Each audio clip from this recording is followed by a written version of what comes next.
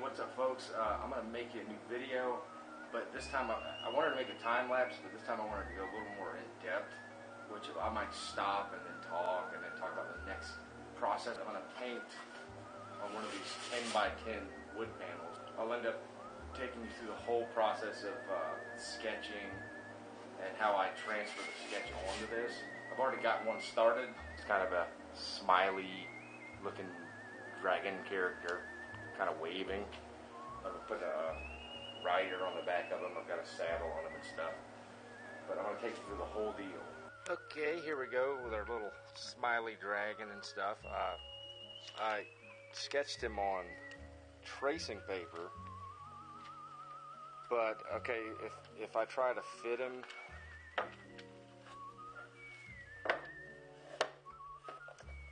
on the wood panel, you can kind of see, let's see, you can kind of see where I need a little extra space. So I'm going to take another piece of tracing paper and retrace him with the paper long ways so I can fit the guy in there. But I think I might actually do this on a diamond, which will give me a little more space. But we'll see. But for now, I'm just going to re-sketch this guy and try to put a rider on the back of him. And I'll time-lapse that, and then after that I'll stop and tell you what I do next.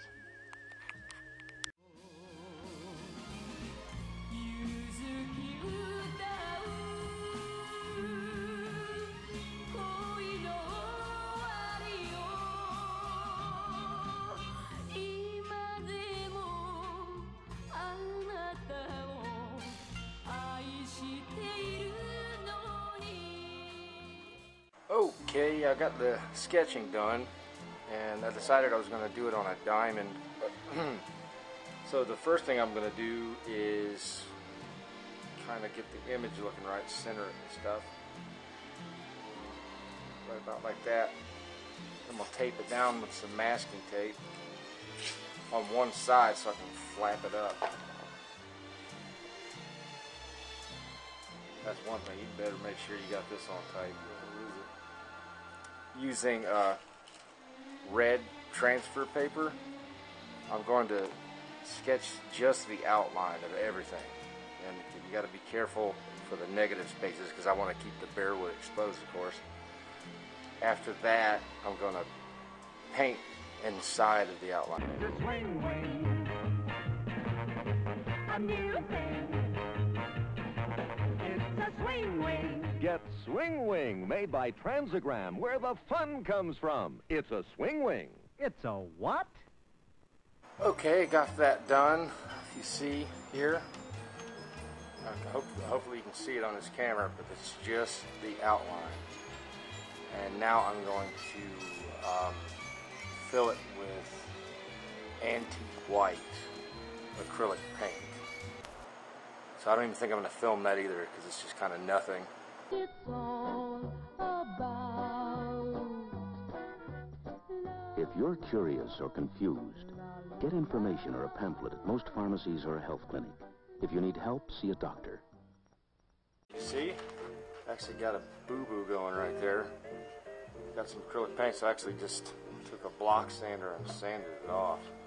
180 grit. And I actually sanded this down, the paint down. I've sanded the wood before I did all this, but I thought I'd smoothen the paint down. And that's the first time I've tried that. It's actually, it feels a lot better. So the next thing I'll do is you just go ahead and sketch the line work, or I'm sorry, trace the line work. Someone thinks your cake is pretty good without frosting. Sydney, you're in trouble. Uh-oh. Duncan Hines. All right, there you have that. Gone ahead and traced in the sketch, added a couple extra lines and stuff, and now I'm going to get into the paint. I guess right here I have to decide if I want to do oils or acrylics, but I think on this one I'm going to do acrylics so I can get it done faster.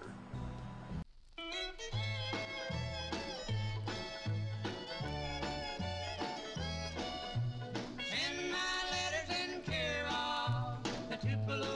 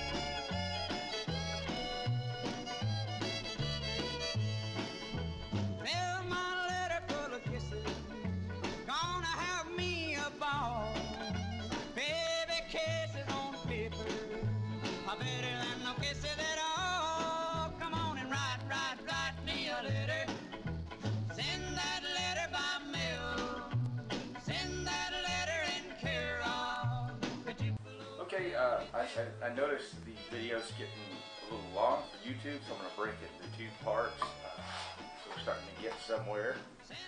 So tonight I'll go ahead and continue painting it and time-lapsing it. And as soon as that's done, I'll upload it. But I think I'll also go through the process of glazing it and put that in part 2. So keep on watching.